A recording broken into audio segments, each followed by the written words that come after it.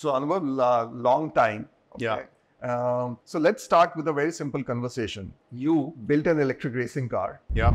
Put that car on a German racing track when electric was not fashionable or the thing. Okay. And then when electric is the thing, you have built a two-wheeler. So demystify yourself, Anubhav. Who are you? Why do you build things? And why do you build certain things in certain passage of time? I still get goosebumps when someone says that, you've built an electric car which has gone into German racetracks. So there's a very interesting thing here, Ravi. So at the time of building that car, we basically, gave this very interesting line in the team, which says that the track that has to be won, which basically came after a lot of hard work and, some tears which went into that track. But this is what I wanted to, this is what I remember when someone tells me that the track that has to be won. So the journey started with, we basically entered into the college 2014. Me and my co-founder Shubham, both are 2014 batch, IIT Delhi. We used to, there was a club in our college, which was a Formula Student Club, which used to build these Formula electric cars in our college days. And, they used to build the combustion cars. It was in 2016 when some of us in the seniors basically decided that, let's shift to electric vehicles. The world is moving on to that direction. And we're talking about 2016 when in India, EVs weren't that hot a topic, honestly. So we started building electric vehicles in 2016. It was a Formula electric car, represented India at multiple levels, including the World Championship in Germany as well. So that's how the entire journey started. We learned, how to build these world-class EVs in India. And we are very few people in India actually to know how to build EVs at that time. We were getting bombarded with a lot of OEMs in 2018 sometime, 17 and 18 that, why don't you build this particular component for us? Why don't you build, let's say, the motors or the BMS for us? And that's where we thought, the India is actually going through a very interesting phase of this entire automobile industry being converted to electric vehicles. And let's build something interesting in this, because there are very few people who are actually knowing how to build, electric vehicles with some German kind of a standards, which are like really good quality products in India. So that's where we started. Why we chose two-wheelers was a very interesting story. So we basically, got into multiple market research, saw multiple markets, what's happening. So there was this very interesting companies like Ather, which was there at that time. And then there's some work on happening on the three-wheelers and the four-wheelers as well. But what we realized that, there's a very interesting market which was emerging, which is the commercial mobility. And India hasn't actually seen ever commercial mobility two-wheelers ever, right? So for example, if we imagine, let's say personal four-wheeler and a commercial four-wheeler, there are two different vehicles that come in our heads, right? But that's not the case with the two-wheelers. And it was a very peculiar observation that we had that, whatever two-wheelers which are being used in the commercial industry are actually the product which are built for personal mobility, which is not going to be the case because the requirements are so very different. So in personal two-wheelers, personal mobility, we go for 20-25 kilometers a day. In commercial, like the gig delivery riders, the people who are delivering for Zomato, Amazon, or multiple others, these guys go for 120-150 kilometers a day, which is a very different requirement from the personal two-wheeler market, which the OEMs were catering to. And that's where we thought, let's build a company in the commercial two-wheeler mobility segment. And then when we deep down into it, we realized that, the entire ecosystem is missing. It's not just a two-wheeler play. It's not like we have to just build a two-wheeler, for like being an OEM in this market. It's like we have to build the entire ecosystem, right? So for example, when we saw like what actually can solve the problem of these riders, so we realized we have to build the batteries, we have to build the two-wheelers, we have to build the swapping or the charging network as well. And then we have to basically make it connected to basically provide a full stack ecosystem to the end customer. So that's how the journey started. Going pretty great. Lot of milestones that we have already achieved. And yeah, so this is what Baaz it is today. Like it's a complete full stack EV ecosystem that we are building. We are live in Delhi, NCR. We have recently opened Gurgaon as well. So the journey is going great. Now we're looking to capture entire Delhi NCR as well very soon. Yeah. So it's not easy though, right? Oh. So a disclosure over here is that I've known you for a reasonably long time, right? And I've seen your journey. I think we connected in 2021 sometime. Yeah. 2027. Yeah. Connected for the first time. Yeah, it's just long. Yeah. It's a long journey. I'm still stuck at racing car. I'm more stuck at electric racing car. Right? Yeah. Even more stuck at electric racing car, which you built at a time when people were not thinking about electric at all. Yeah. Yeah. It was either in the realms of enthusiastic academia and applied engineering. Let's prove this, right? And you won a World Cup. And you were accepted in a country like Germany, okay, which prides itself in the mechanization and finesse of mechanization in this particular area. You could have done anything, Anubhav. That's right. You could have done anything. Okay. A lot of people give fancy talks. A lot of people write expensive books, what it takes to be an entrepreneur and what drives an entrepreneur. Okay. Success and failures are a function of time. So we'll keep them away because neither I am an astrologer, neither you are an astrologer. But what is your DNA? So demystify yourself in a sense that from where you come, why you have taken certain decisions, and this is as big a decision of your personal life, which you have done, and why leave all that thing away by working for someone else, maybe leading a huge lab in some developed country, or just getting into the academia and doing research and continue to do studies or research, or just leaving the racing car phenomena totally and trying to solve a problem which probably has a way bigger impact and a way bigger scale. What it takes and what does it requires beyond the intellect and skills of an engineer? So I think on the background, Ravi, so I think we both are from a similar kind of a background. So I think Shubham is from Lucknow. Maybe if you can talk a little bit about yourself or the personal side. From Lucknow, middle class family, typical middle class family. My dad has been a man till retired recently, and Anubhav comes from Ajmer, same typical middle class family. I think what we realized in our college days, Ravi, was that there are two things that fascinate us like anything: building something and solving a problem. While we were, moving on from race cars as our college journey was ending, these were two of the questions that were, at the peak of our mind, that whether we will be building something or not going into the future, and whether we will be solving a problem or not. So I would not say we would not have built something going somewhere else, or we would not have solved a problem somewhere else, but starting a startup, and that too in a deep tech hardware startup, we were certain that we will be building something. So as you're saying that, how did we leave something behind while you were building the race cars and everything? If you personally ask me, I don't feel like I left anything behind. We were building something there and we are building something now. We had a huge impact there. Basically, we were connecting some of the applied sciences to real tech and again, solving a problem, building something. And we are doing the same thing now. We were building something now and we are solving a problem. So for, I think me personally, and I think I speak for Anubhav as well, we never left that behind. It has always been with us, building something and solving a problem. So definitely the building DNA is definitely there. Like for example, we really love to build things and solve problems. So for example, in fact, there's something that we often talk about as well. So there are multiple kind of entrepreneurs, right? People who, let's say, solve a problem with services, and then there are people who solve the problems with building products. We always categorize ourselves in the second category. We love to solve problems with the product first approach, like let's build something which actually solves problem across, let's say, across levels, across, let's say, accessible to everyone. Like, so we build products like that. Apart from that, apart from the tech perspective, right? So like this Formula Student Club that we just talked about, it actually made us learn a lot of other things, not just the tech part of it. For example, so how it used to operate was that, for example, you have to build a race car. You have to arrange money for that.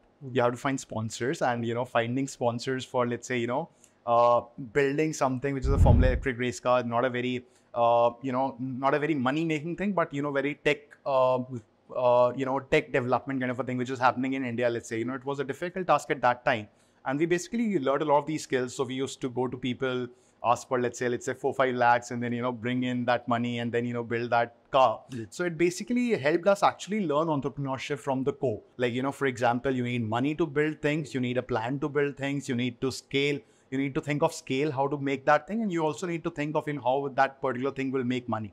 So that was more like a, let's say, a crash course in entrepreneurship that we did in a college via that club. And that actually pushed us to basically build something into entrepreneurship itself. Because that's what we basically were doing since the, let's say, 3 years of our college journey. So we are trained to do that. And apart from that, when we basically looked at the problem that, India is basically moving, let's say, transforming from a, let's say, a combustion or a petrol first kind of a market of the automobiles to, let's say, electric or a battery first market, then it was a very interesting problem for us to solve as well, because we were the pioneers at that time from the at least the student kind of a levels that we were operating on. So it was a very obvious choice and about the market. So it was a very interesting market because it basically helped us, tick mark all the possible checklists that we are looking to build. For example, our product was having an exponential impact in what we were basically in the lives of the people that we are changing it for. We are basically, solving that, what you can say, the social satisfaction when you basically you build something for a very, let's say a neglected sector. So that's also being ticked up. And apart from that, the product that we are making was economically also making sense for all the stakeholders, right? Not just the company, not just the customer, which is the delivery rider, and not just the, let's say, the financiers also. Everyone basically can make their business models made sense. And that's where we thought, let's just get into it. Let's build a very large company out of it. All three of us are engineers, right? Yeah. Right. Purely as of course, you guys are in a different league because you're a graduate to entrepreneurship, and I'm still an engineer, right? Yeah. Still an engineer. Okay. Racing cars, electric racing cars, or even without electric racing cars, even in the sector of automobiles, 4 liters, they're considered to be a marvel of design and engineering. Right. That's right. You left that. Yeah. And you're building something which is commodity, or you want to make it as a commodity. Why? I'm still stuck at it. Why? Why would you do that? Interesting. So it's not that it's not that less in tech what we are building right now. It's a very hardcore tech product that we are building. It's not just a two-wheeler, as I already said, right? So we basically build the entire ecosystem. So our biggest proposition that we are basically giving the market is that we basically give you the maximum uptime. Because the kind of market that we are operating in, right? So people who work in this market, the delivery riders, they can't even afford to have, let's say, 10 to 15 minutes of downtime.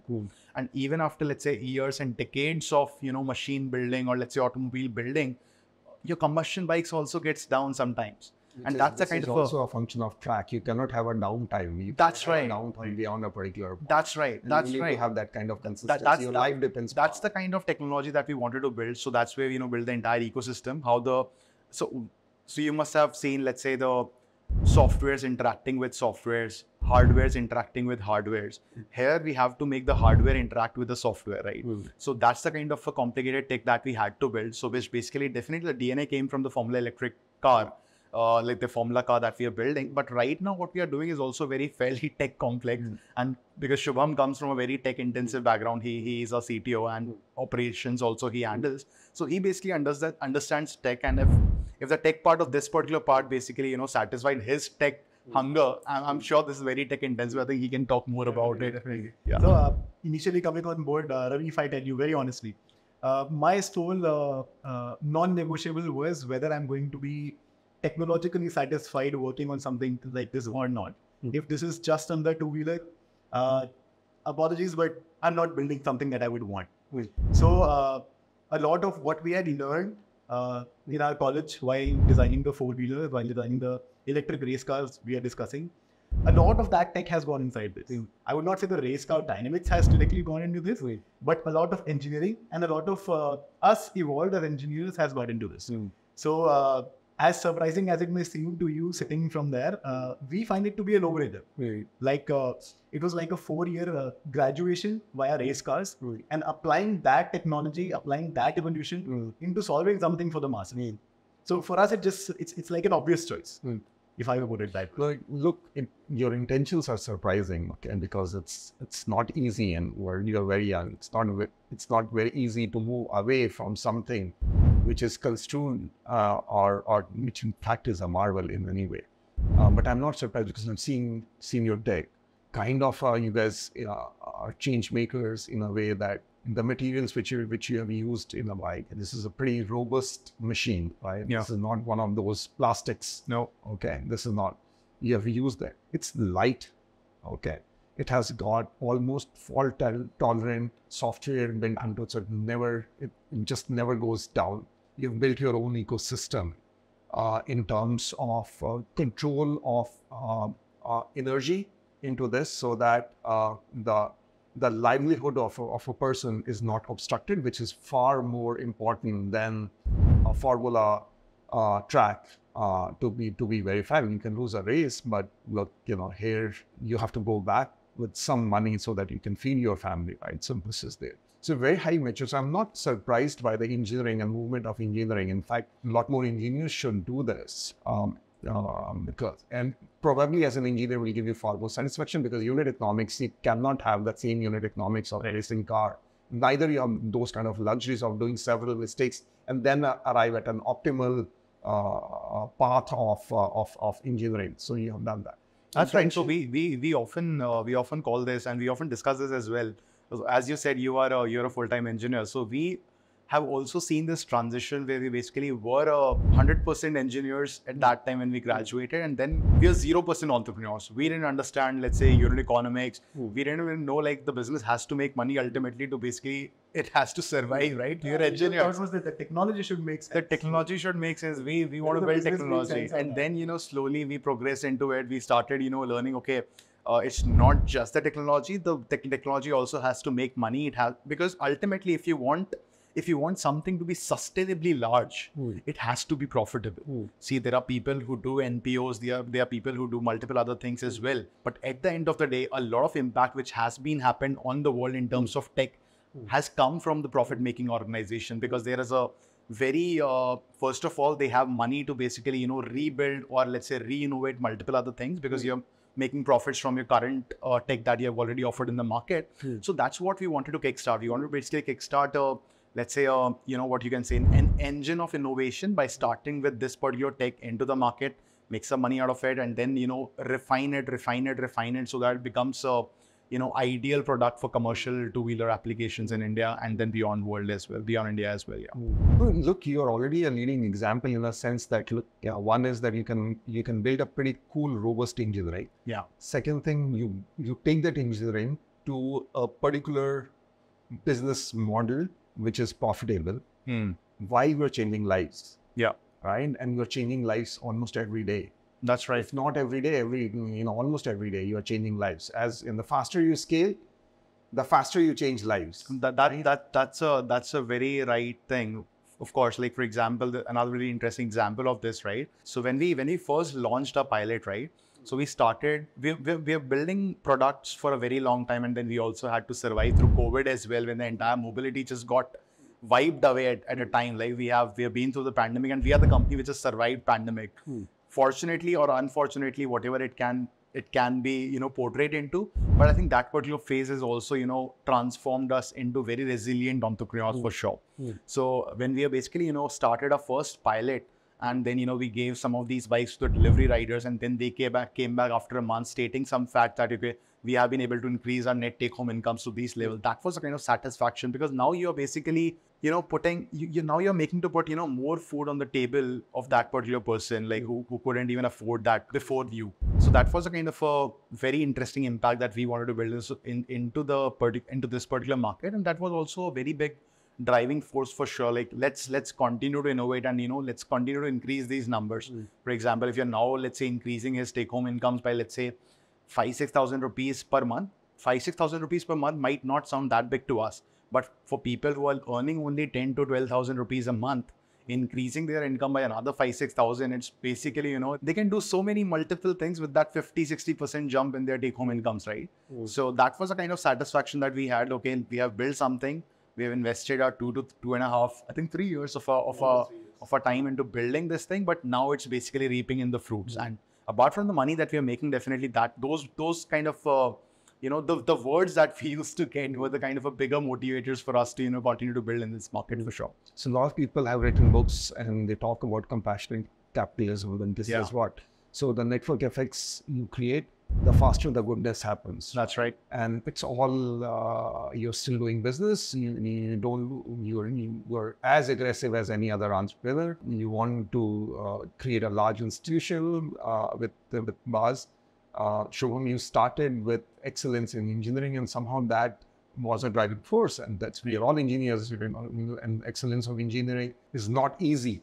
It's not easy. Just good enough is not good enough. And in the business we are talking about, just good enough is not good enough. Accidents cannot happen.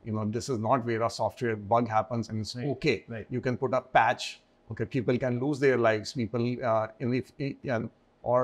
that's a worst case scenario. Or it can slow them down. And if it slows them down, then the delivery doesn't happen. And delivery doesn't happen, it directly impacts their livelihood. Yeah. It is the wallet size, right? So when this transition happens, Anubhav, how does the culture changes within the company? So this transition from engineers to entrepreneurs, I'm assuming you're talking about that, right? You are founders, you are engineers, you are doing that. It's all fine, but now you have people. You have hired so many people, right? So how do you build that culture? Different people come to you or join Baaz for different reasons, right? Some of them joining because of the machine which you have built. Some of them joining because the ecosystem you should. Some of them are joining because they see an opportunity to do a general management. Some of them are joining because they want to scale your factory. Some of them are joining because they want to attain the operating. And some of them are joining because the purpose is to serve the last mile delivery workers, right? Yeah. So different people. So so what is the culture on Baaz today? So team dynamics is definitely very important, right? So though as you rightly said, like we are basically divided in multiple departments today. Like for example, there are people who do production, there are people who do operations, there are people who raise capital, there are people who build products. But ultimately, everyone has to be aligned with a one particular goal. So we have been able to build this interesting culture in Baaz where what we do is, first of all, we basically build a very transparent communication. And I really want to thank Shubham as well for that, because he has been a pillar for that. He has been the initiative taker. Okay, we need to do this. We need to basically make more transparency. We need to basically, make everyone realize what we are actually working for. For example, let's say the production people in their head, they are working towards building a bike. But ultimately, that's not what the company is doing. Company is basically, working to basically make the lives of the delivery riders better. So at the end of the day, that particular person from production also has to be aligned on that particular part. So we have this very interesting, culture in the company where we, every fourth Saturday, we basically have a full team meeting. So for example, this particular conference room is completely completely filled with 4 other conference rooms in multiple other locations. People join from, let's say, our production plant. People join from our hubs, which are like operational hubs where we run the operations from. And then we basically, talk about it. For example, what has happened in each of the departments, whether it be the business, whether it be the production, whether it be the operation, whether it be the product as well, and how it's basically going to impact our end customer. Like what are the kind of impacts that we're looking at? And this is exercise that we do on a monthly basis. So that, everyone basically aligns with like what exactly is this company about? What exactly are we trying to do? Because for example, sometimes it can be monotonous. For example, let's say you're building one particular bike every 20 minutes. Imagine like for some of the people, it can be monotonous. But let's say if that same message can be translated into you're basically making another Bazigar every 20 minutes, right? So that is what we want to make them related to. And that's the kind of culture that we have built. Definitely a very transparent culture. Definitely a very, a team of very ambitious people who really want to do things. So some of the times we don't even need to say our team that, you need to go on ground. They really go onto ground, they find the problem, okay, this is something that we can improve onto, and then they come back to us and let's say, like, why don't we do this? Why don't we do that? So this is the kind of very interesting culture. And I think a big believer of the fact that, great culture can definitely, push good companies towards great companies. Yeah. I think there's a very interesting thing also from the Formula student, right? So there was this very interesting saying in the Formula student, which says that, it's worse to build an A car with a C team. It's better to build a C car with an A team. With an A team. So we are very strongly believers of building an A team first. Yeah. An A team will make an A product follow by itself. Yeah. Today, like for example, if you have built the A team, your product, it will just be a matter of time when your product will go from C to A. But if you have built a C team, today you might be at A product, but in a blink of an eye, the product can go to C, or that offering can go to C as well. So definitely building a very great team has been the prime focus. And fortunately, for example, the group of co-founders that came together to build this company, we basically, now though we know each other for like the last 8 years or what? Almost a decade. Almost a decade, yeah. So that's the kind of trust that we had. So we basically were from the same Formula Electric team. So apart from me and Shubham, there are 2 other co-founders as well who looks after the supply chain, the production part. And yeah, I think team is a very important pillar for sure. 100 personal. IT Delhi, yeah, middle class family, parents there. What was their reaction? And you could have done everything. And we are not. So India has changed rapidly. Yeah, that's when right. we were starting, this was not a thing still. It was a thing if you want to do a marketplace, or if you want to do a B2C, if you want to do a consumption software story or something like that. This thing, what was their reaction? That is one. How things have changed now, and what is the gap in today's intellectual, that means from education to policy making infrastructure, which needs to improve so that enough people do what you are trying to do. No, I agree. So I think parents have definitely been supportive for sure, and there has been multiple reasons as well. For example, as I already told you, right? We come from a family which is like a family income of, let's say, 20,000-30,000 rupees a month, right? Which is not a very fancy family we come from. But it's also not like we need to put we need to think of the food on the table. We are like somewhere like lower middle class or middle class kind of families we come from. So, but when we got into IIT, and I think this was the expectation from you as well, that, now this guy will be in like 1 crore plus kind of packages, and we were basically hypothetically responsible somewhere that now the family's fortunes are going to change. Yeah. Because all you've heard about graduates from IITs and top institutions are that, a few crores of packages, just another thing. So that was the kind of expectations were there for sure. It was never mentioned to us. So no pressure on us. Very noble of them that they were. But you can sense the expectation. Yeah, totally. Expectations were definitely there. But I think very interesting phenomena which happened was that, after our graduation, Shubham had some plans to go for the masters, and then, we had some conversation. Let's try to build this particular thing, and this will be your extended master's itself. What you learn over here, like it will be another very interesting thing. And based on that, this is beyond masters, by the way. Exactly, agree. Beyond masters. Agree. So based on that particular fact, I told my family that Shubham was already planning to go for masters. Like if I would have gone for masters, I would not have given you any money for the next 2 years of sure. Then let's give me 2 years where maybe I don't give you any money, but I might not be taking any money from you as well. So maybe let's start with that. Like by now you have been giving me money for the 4 years of my college. Maybe instead of, let's say, jumping a very large step where I start giving, money to the family, let's start with a phase where the family also doesn't give me money, right? And let's wait for 2 years. Maybe I'll be in that situation where I can provide for the family after that. So I think it has been very noble of them to basically support us and, have their patience. So I think I remember in COVID, we couldn't even give ourselves salaries. So we became very debt heavy at that time. We had to go to our families only to basically ask for money at that time, because during COVID, no one was moving. And it was a very difficult phase for us as well. For example, when the world was moving and shifting from, let's say, work from home kind of a culture, we basically shifted our homes to our office. So we used to have an office in the basement, which is the office that is there right now as well. We have kept it, not a very expensive one it was. So we have made a lab over there. So we basically stayed in that office for the entire 4 months of the lockdown. We used to cook from there. We used to bath from there. It was like 7-8 people which were just sleeping, working from that particular place itself. The entire Delhi was locked. Like the entire office was locked from outside. And we used to be working from that basement at that time. I think we made some good progress as well at that time. But yeah, so that's the kind of it's entrepreneurship is basically ups and downs. So I think the biggest learning also that I have been able to get is like sometimes you have to hang in there. And another very interesting thing, I think that this is also something that I've also told Shubham a lot of times. I think we have implemented this as well. So people work because of 2 main reasons. Number one, either you're giving them money, or basically it's passionate for them, or you're feeding them passion. So there's something that I often tell Shubham that, when you can't give money to people, feed them passion, and they'll still do the work.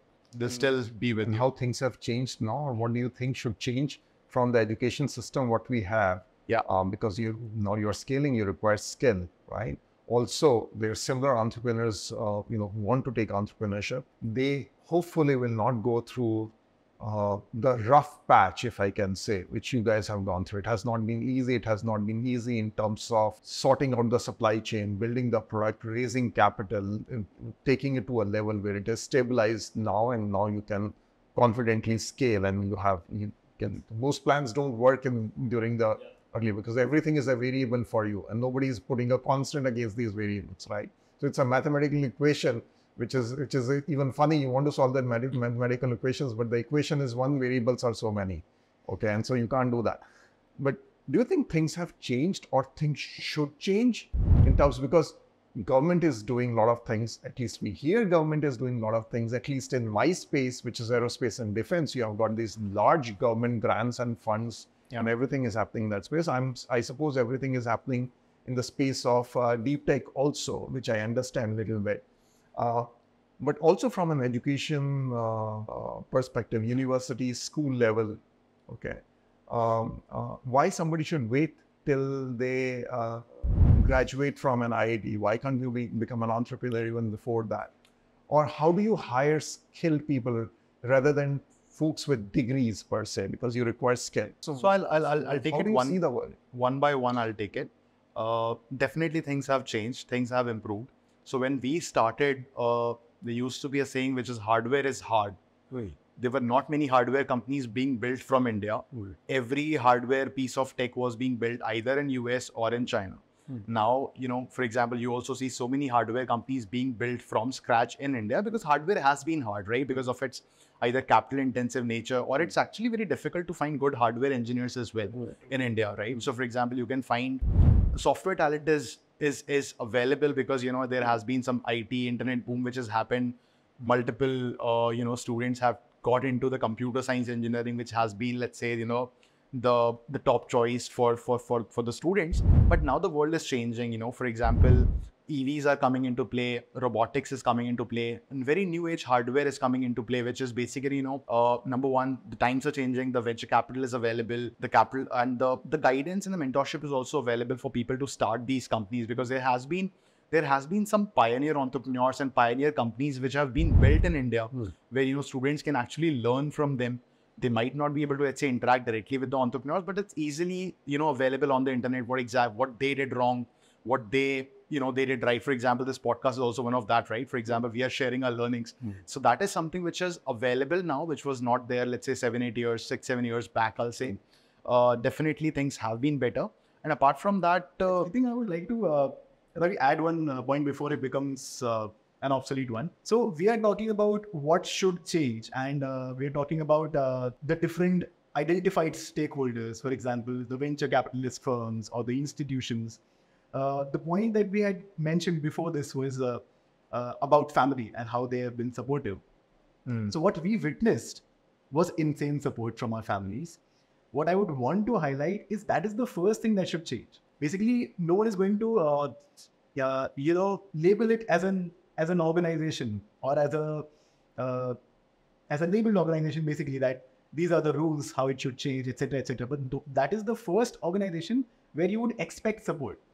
As soon as that changes, you get a lot of courage that there is someone who is blindly believing in you and you have a fallback net.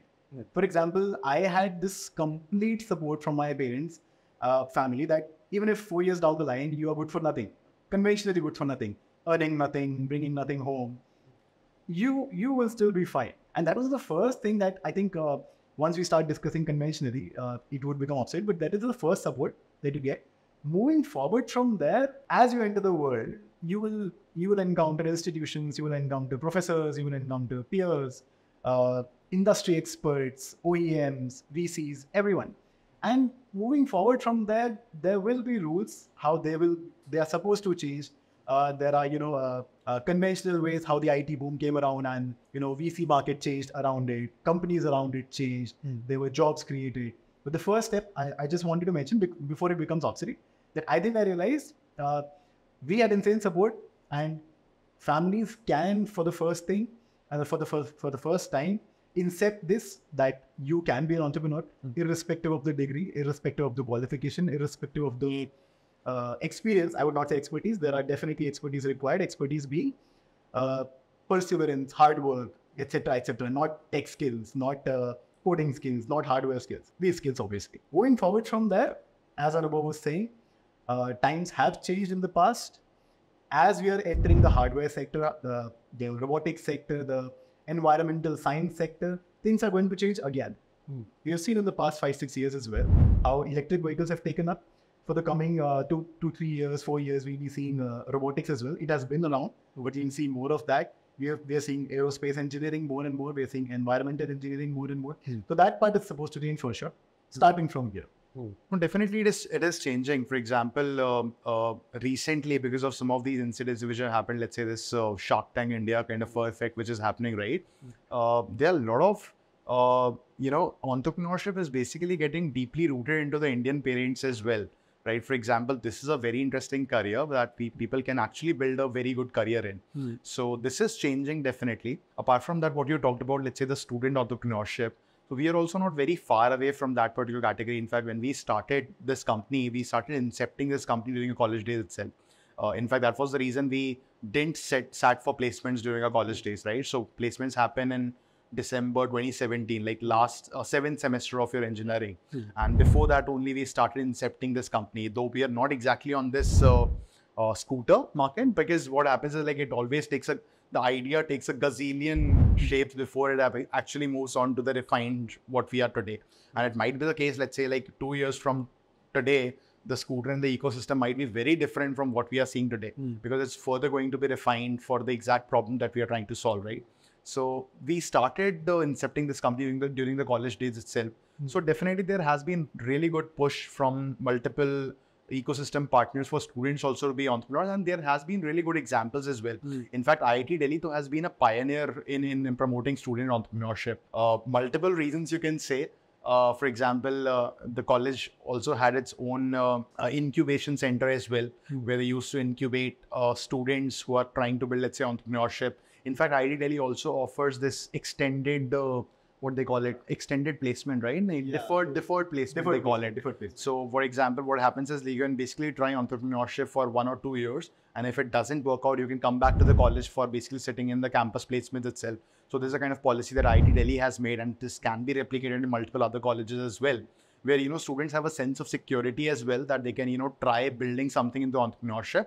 Though there has been some theories, there has been some theory which says that you don't need to have a plan B to basically make the plan A work, but just to build more comfort around, let's say, building culture, right? That has to come into India. And definitely, see, most people who say that they are either authors of the book or they don't have a middle class. That's right.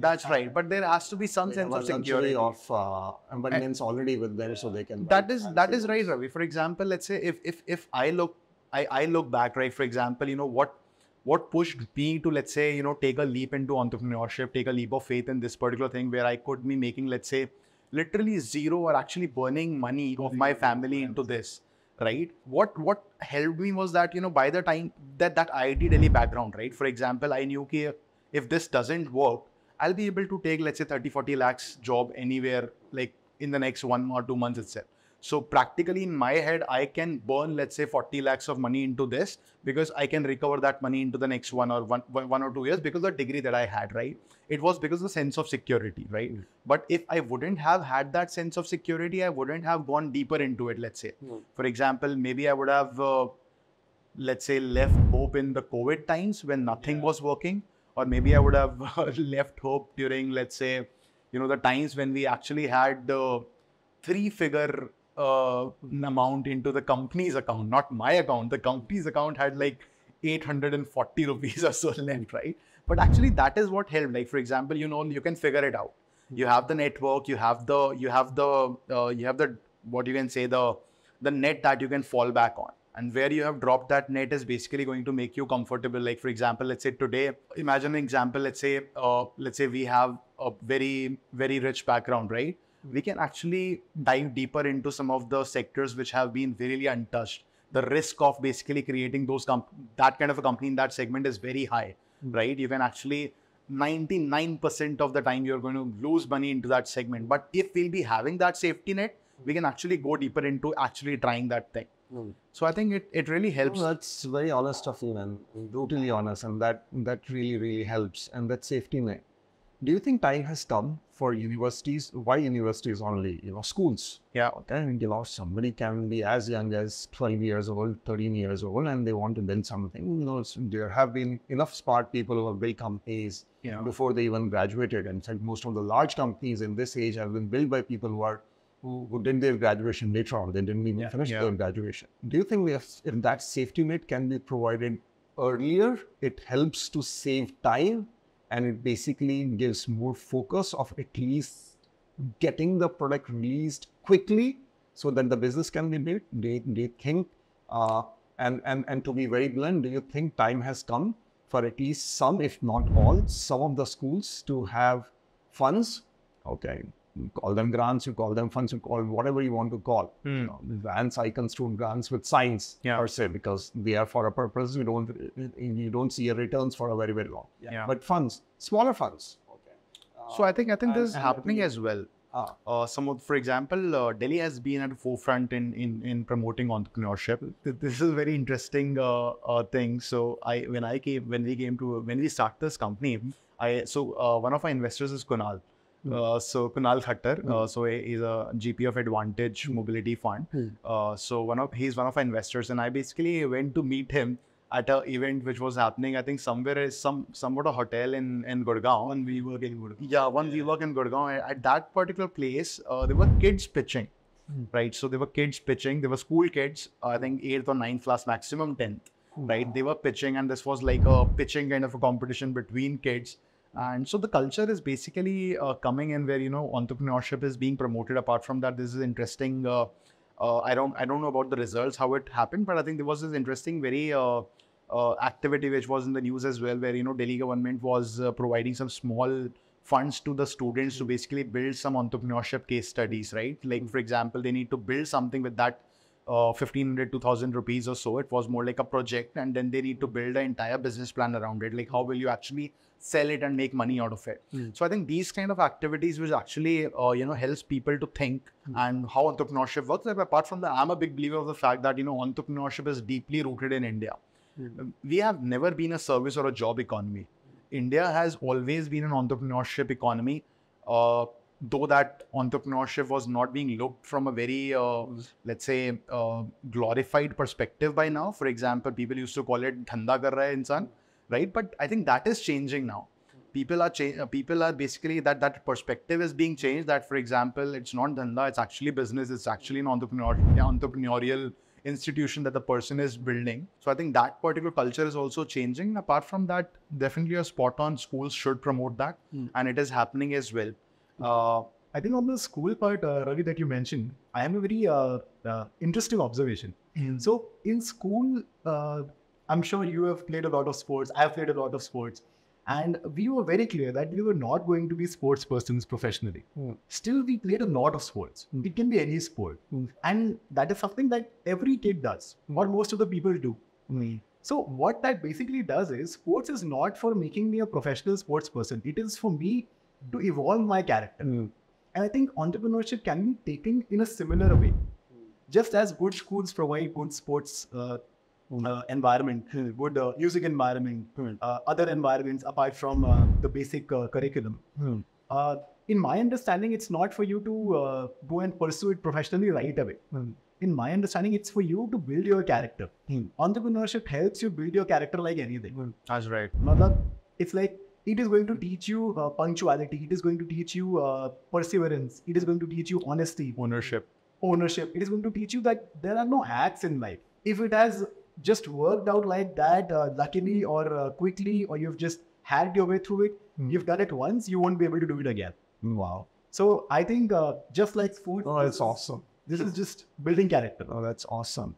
And what kind of infrastructure we need to build in this particular country, from a school to, because I can't agree more. That's a fascinating way of putting things, because whether you want to become a sports school, still have stadiums, they still have playgrounds, they still have equipment or something like that.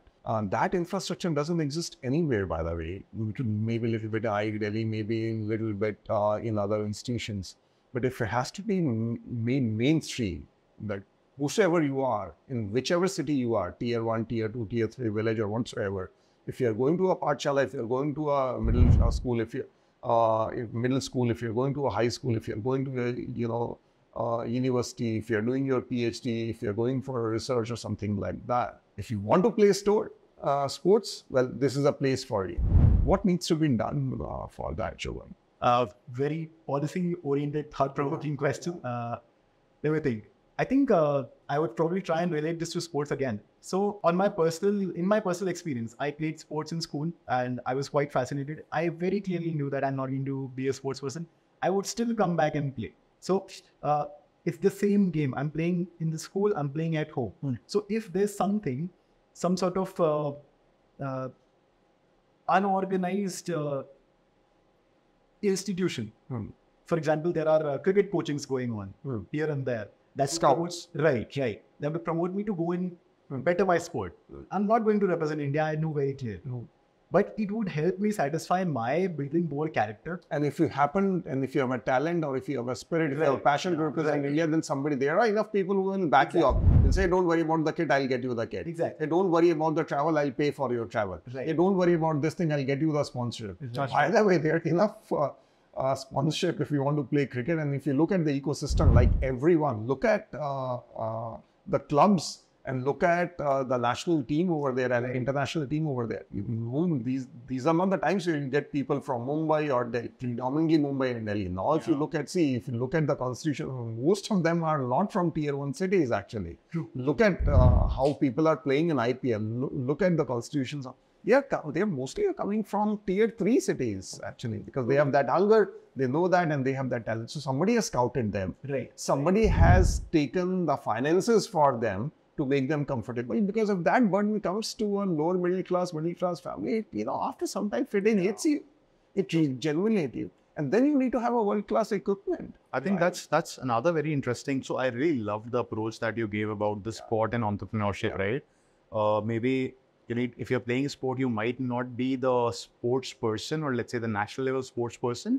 And similar to that, if you're, let's say, learning or doing entrepreneurship, you might not be the best entrepreneurs, but you don't want to be an entrepreneur. You don't want to be, I want to work for a bank. I want to work for a bank. Exactly. But entrepreneurship teaches you. I want to work on a shop floor. What's wrong? I want to become a professor. What's wrong with that? But you still, you just still feel, you still play a sport. You still have a passion for, or you may not have a passion, but at least you played. So many people who played cricket, they say, I don't like the sport, man, but I still played because my friends were playing, right?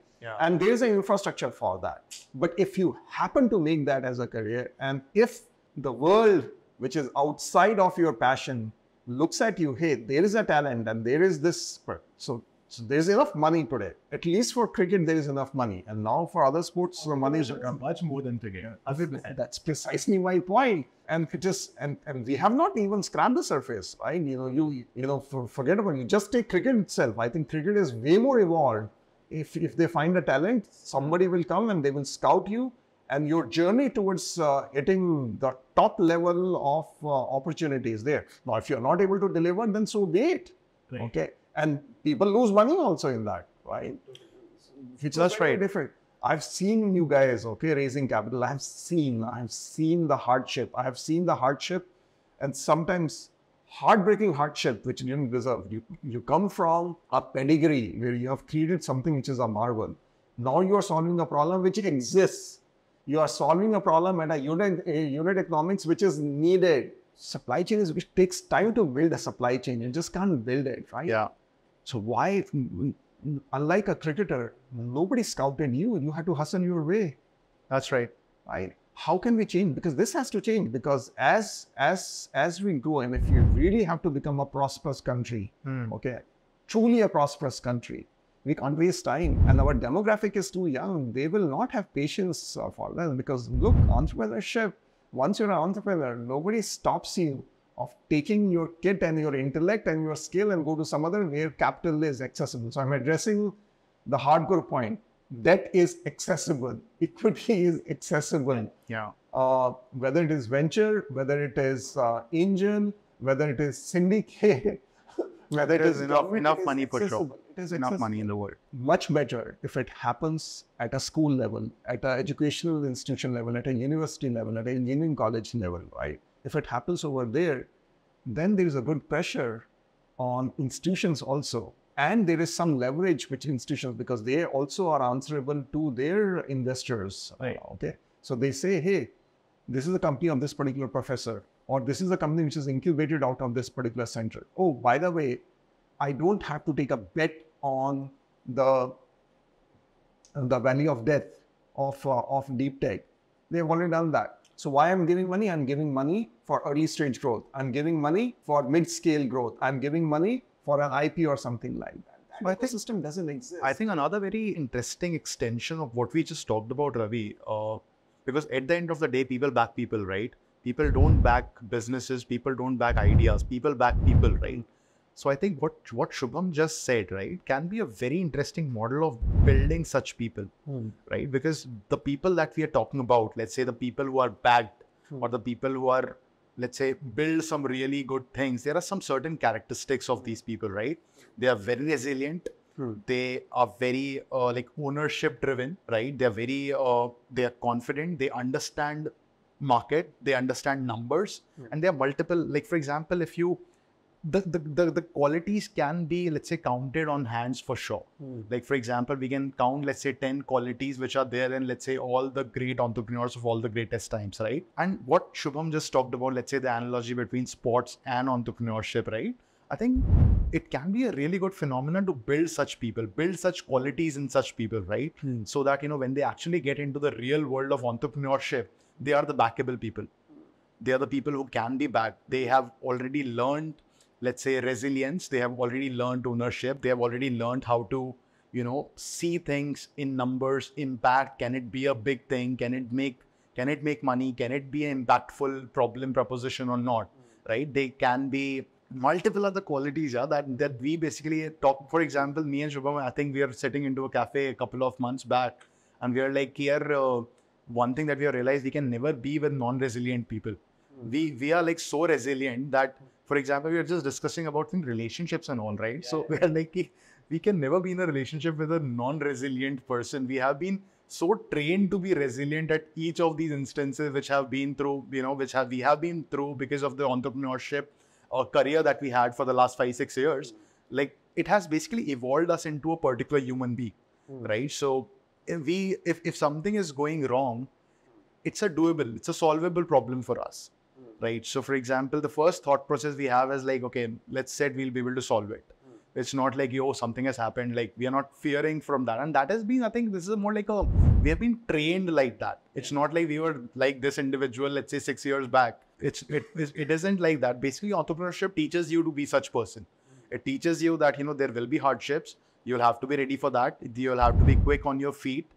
There will be moments when you have to own your mistakes and say that, okay, I've made this thing, but ultimately it could have happened, right? So you will make mistakes. It teaches you multiple other things that I think entrepreneurship truly, as Shubham said, like, it builds character. It's build your character. And I think it's a very interesting policy if it can be made, let's say, on a school or a college level, right? Where let's say engineering colleges make good engineers, right? Let's say medical colleges make good doctors. Just like that, you know, all of these places make good entrepreneurs for sure. Like, because as an entrepreneur is more like a basic quality, or a like quality which is, we believe that if it can be, let's say, translated into multiple people, India's entrepreneurship future is very bright for sure. Because it's not like, this is not a zero-sum game. Like, if Ravi is an entrepreneur, I cannot be an entrepreneur today. We all can be entrepreneurs, and we can still push the entire country ahead, because there's a lot of scope already for sure. It's not like India can only have 100,000 entrepreneurs only. Tomorrow, if India has, let's say, 1 million backable people, India will have 1 million backable entrepreneurs. Like, as you already said, the world has enough money, right? It's not like, let's say, you know, there is enough money only for 100,000 entrepreneurs. There's so many problems to be solved. Capital is commodity. Exactly. So it just need to, like, we need to really build such people. Like, people have to have those skills which basically make them a very, you can say, the entrepreneur material, you can say. No, another interesting take on what Anubhav said. So what I feel, how this thing is going to inculcate in more in the masses, and I'll try and drive via two examples. So Shark Tank came into being. Shark Tank existed outside India before this as well. Shark Tank came into being in India as a form of prestige. So if you are funded at Shark Tank, there's prestige associated with you. It's not just any other person who's associating that prestige to you. That person is an expert of their own field. So an expert is associating prestige with you. The startups that are getting funded in Shark Tank, whether they are going to make it big or not, is as good a chance whether I'm going to make it bigger or not. But what Shark Tank definitely ensured, that people are going to understand that entrepreneurship via experts is a bit prestigious.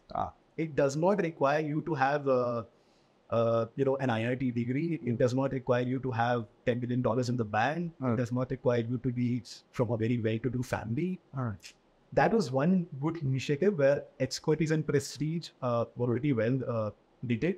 And the other thing that I would want to highlight, so 20 years back, IIT would not be flexing that we are home to the most unicorns in the country.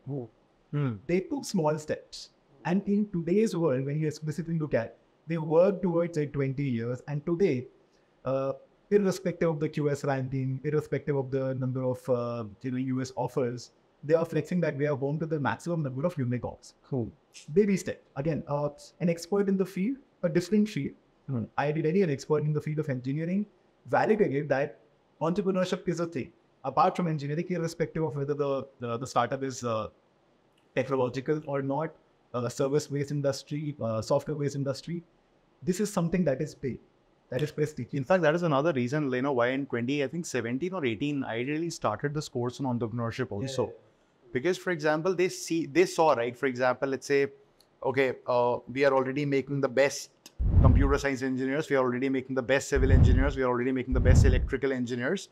What are we making best? And they saw we are making the best entrepreneurs in the world. Let's try to build more such people. Let's try to, teach more such people how to be entrepreneurs, what you need to be an entrepreneur. And that's why, there was this very interesting professor of ours, P.V. Madhusudan Rao, right? P.V.M. Rao sir.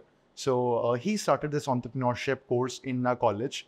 And it was like a large class, I think 400 plus people who used to attend. Used to happen in Dogra Hall. And I think it was a very interesting way to basically, inculcate, entrepreneurship in people. Because I think it's high time that entrepreneurship need to be marketed as well. I think the things like Shark Tanks are already doing that. Marketing entrepreneurship as more like a very lucrative thing. Definitely there are risks associated with it. People have been able to only see the good of it by now, the glorious 100x, 1000x kind of stories only. But I think it's high time that, we market entrepreneurship as something which is ambitious, desirable, and is a good career prospect as well. But it will definitely have its own hardship, just like every other thing has, right? So, but yeah, I think which is happening. I think the discussion has been very thought-provoking for sure. Yeah. Look, we need to end this discussion somehow, but on this note, IIT Delhi. So there's another founder. I'll introduce Sahil to you, and for that, you may like to come back to Rishihood University. So he's an IIT Delhi. Okay. He became an entrepreneur, but he became an entrepreneur. He didn't want to build online version of education. He said that I'm going to build a university of entrepreneurship. I'm going to build it in a brick and mortar. That means I'm going to build buildings. I'm going to build makers lab. I'm going to have a fund, etc. And he's again, your alumni is from IIT. Yeah. So there's something which is happening in IIT Delhi. And he says that, look, I don't compete with IIT Delhi. I've got huge respect for IIT Delhi, but, he wants to create a university, which is a new age university with a focus on two things, by the way. One is, of course, political leadership. He said, we should create great political leaders. Okay? Yeah. Because if you look at political leaders, right, they go through a lot of hardships in terms of their self-growth. You still had a background from IIT Delhi and a good alumni base. What is an alumni base for a person who wants to choose politics as his future, right? So he's targeting leadership. And the other aspect which is targeting is entrepreneurship. So in building a university, he's building a university. It's already built, brick and mortar. And he's finding out all the ingredients. So he's saying that, hey, there will be a maker's lab. You come and build things. I'll get you funding, but you have to go through the strict filtration of any VC and does that. There will be studios. And that studios, I'll get you some of the best CFOs. If you want a CFO, I'll get you the best chartered accountants. I'll get you people who understand the policy, regulation. If you have to influence or something, I'll get you the best marketeers and all. But you focus on the market and what you want to build. Yeah. And after that, you do your follow-ons. Okay. So I'm just squeezing the time for you to hustle and learn everything so quickly. So this thing. And I'm going to teach you entrepreneurship. And he's an IIT Delhi guy, which he has told everyone should meet him. Maybe next conversation is with him Definitely. rather than Love with to. me. Thank you. Thank you. Sure. Shubham. Thank you. Thanks, Ravi.